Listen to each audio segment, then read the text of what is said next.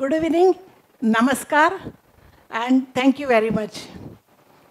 Respected dignitaries and friends, especially young friends in the audience. I am here to talk about a molecule, DNA, deoxyribonucleic acid. Those who are not even from biology background, most of the people know that DNA is the basis of life. As the previous video you saw, what are the human qualities, and the basis of all biology and health and disease in human beings is a DNA molecule, which is very close to my heart, soul, brain, and also sari, as you can see here. The DNA molecule is present in every cell of our body. Any building is made up of bricks, and our body of any living being, plants, animals, is made up of small cells which even our eyes cannot see. And in each cell, which is usually smaller than size of 0.02 millimeter, about 2 meter long DNA molecule is tightly packed in each cell, and it is everywhere in each cell of your body. And that DNA molecule has these components: adenine, cytosine, guanine, and thymine. And these you can call beads. And these beads are woven into a long strands. And the sequence of these ATGC molecules really tells how your organs, how they are made, and how do they function. So naturally, even if there is a single change in the nucleotides, and there are many, because all of us look different, behave different, and have different diseases. So there are many nucleotide differences amongst us. If you take mine and others, there will be one every 1,000 nucleotides, there will be a change. But sometimes some are very critical. So that prototype of genetic disease is sickle cell disease, which is not new to Indian population, and especially for Nagpur. The structure of DNA, which is a double helix, was deciphered by Watson and Crick 70 years ago. And even before that, 150 years ago, there was an Austrian monk, Gregor Mendel, and he did experiments on the characters of a plant, like color of the flowers and height of the tree, plants, etc., and deciphered and found out some rules which these characters follow when they go from one generation to the other. And later on, we found that all these genetic diseases like sickle cell disease, spinal muscular atrophy, now everybody on Facebook knows this disease, they follow the same Mendel's laws while they are transferred from one generation to another. So these Mendel's laws and the ability to study DNA, both of them gave rise to a specialty called medical genetics, because now this information can be used for patients and families with the genetic disorders. I am today very happy to talk about this medical genetics specialty in Nagpur, not only because Nagpur is the center of our country, but it is the center of my universe. I was born and brought up and educated up to MD Pediatrics in Nagpur, and at that time there was no medical genetics specialty. But I did my MD thesis on radiological changes in sickle cell disease. But after this, that time there was no medical genetics. Over last 35, 40 years, now the genetics is everywhere. We know that somebody gets adverse effect with one drug, other person does not get adverse effect, and the reason is variation in the genes. Cancer is a genetic disease. You know story of Angelina Jolie and many other more people. So why somebody gets tuberculosis, why somebody are resistant to HIV or AIDS infection. So there is genetics everywhere, and now genetics is the center of medicine.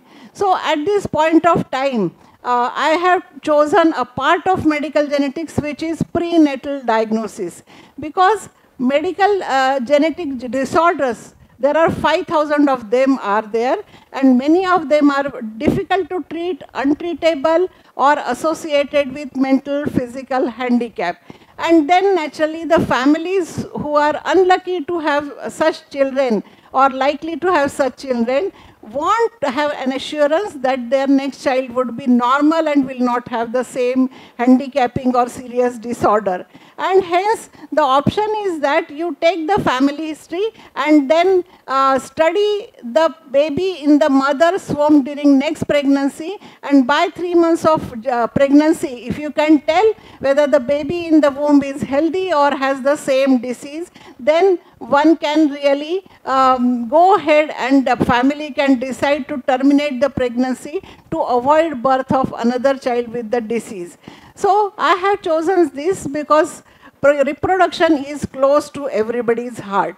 And what I said, I was in Nagpur, but in 1989, for some sequence or events destiny, I was catapulted to Lucknow, a place in Uttar Pradesh. So in 1989, Uttar Pradesh was considered not so developed state.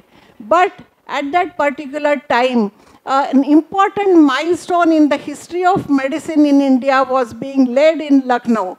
There was Institute of Sanjay Gandhi Postgraduate Institute of Medical Sciences was coming up there, and there my mentor and teacher, late Professor S.S. Agrawal, had vision 4 decades ago to start the medical genetics department institute, and I joined as first PM students of medical genetics there.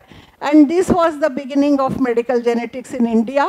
At that time, as I said, there are 5,000 serious handicapping disorders. So genetic counseling and prenatal diagnosis was the mainstay of our practice. As we were trying to establish these facilities and trying to help the patients and families in the state, we realized that with large population of India, even those rarest of the rare genetic disorders were many in India, and with open eyes, when we started seeing the patients, we described many new disorders as well as identified causative genes for these disorders and published and contributed to the science and of medical genetics.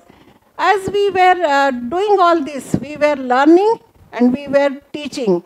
And during those last more than 3 decades, what you can see, the arrows on the map of India, those are medical genetics centers headed by our alumni and my students. And that has helped to establish this specialty in India.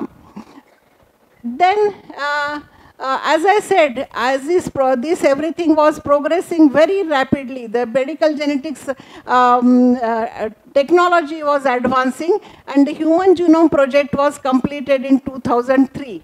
So this brought up a technology where now anybody of you can get your all 3 billion nucleotides in your genome sequenced in India within a period of 15 days. And if the important 5,000 genes which cause the disease, various diseases, they can be sequenced as an affordable price of just rupees 20,000. So for 5,000 genetic disorders, this became a boon. We started using this technique for identification of etiologies. For example, if there is a child with very small head and mental retardation, intellectual disability, the causative genes are thousands, and the best of the clinicians may not be able to make diagnosis by just looking at the patient. And this test of testing all 5,000 genes in one go can identify the causative defect in the family and help the family by providing prenatal diagnosis. So as I can tell you that here for prevention of these disorders, the option is termination of the pregnancy if the fetus is affected. And this is really acceptable if the disorder is severe enough, but legally termination of pregnancy is possible by 20 weeks, and recently it changed to 24 weeks. But sometimes the diagnosis gives pleasant surprises. Like we have a family with two children labeled as cerebral palsy, which all of you know. And on testing their genes, we identified that they have a disease which can be easily treated with a drug called dopamine. Or sometimes there are some treatment is only few shots of caffeine per day. So such pleasant surprises are there, but mostly the disorders are difficult to treat, and then for prevention, the family may have to take unpleasant decision of termination of pregnancy.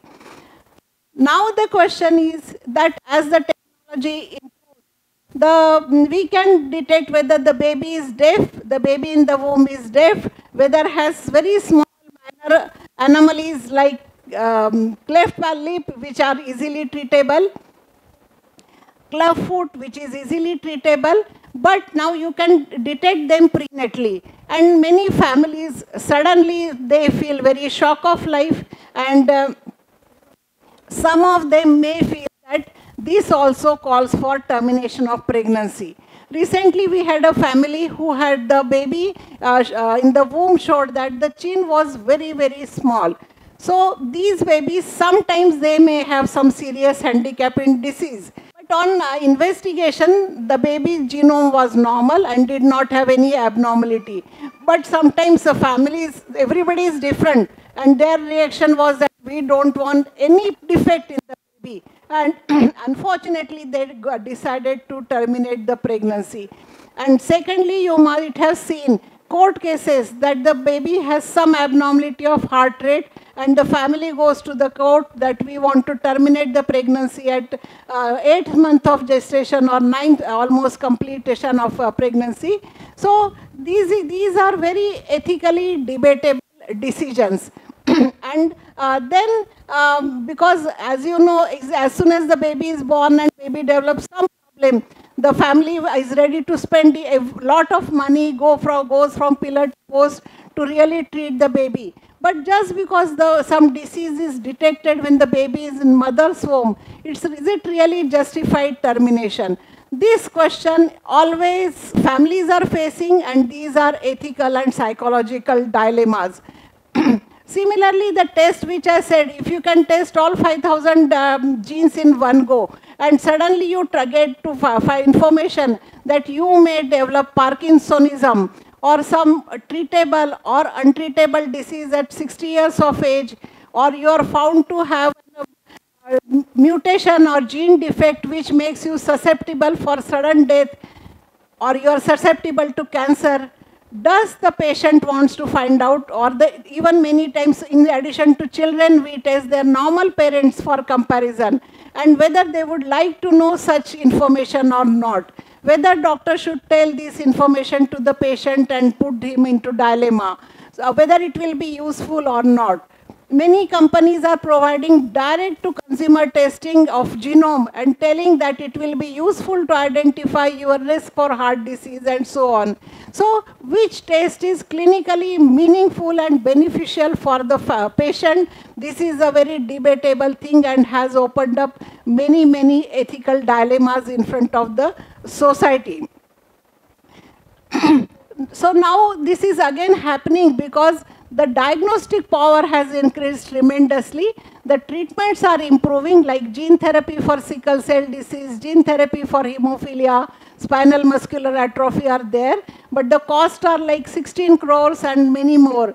But the main thing is the pace of identifying treatments is not that fast.